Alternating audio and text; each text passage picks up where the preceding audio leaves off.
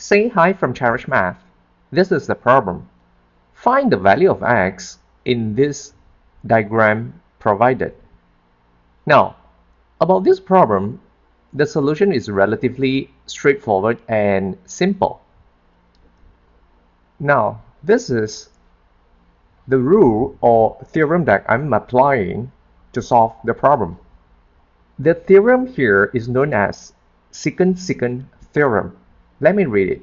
When two secants intersect at an external point P as shown, then A times B equal C times D. This is the external point P, and when we looking at it, the length of the A multiplied the length of the B is equal to the length of the C here multiplied the entire length of the D. And this is the rule. Here it comes for the working. 7 multiplied the entire length here is 10 plus 7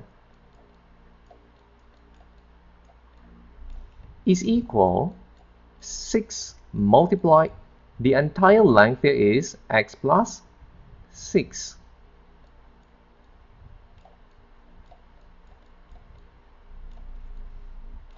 So we get x equal 7 times 17 divided by 6 minus 6.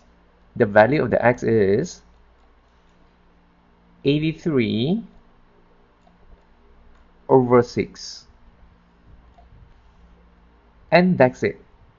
Thanks for watching, and please subscribe.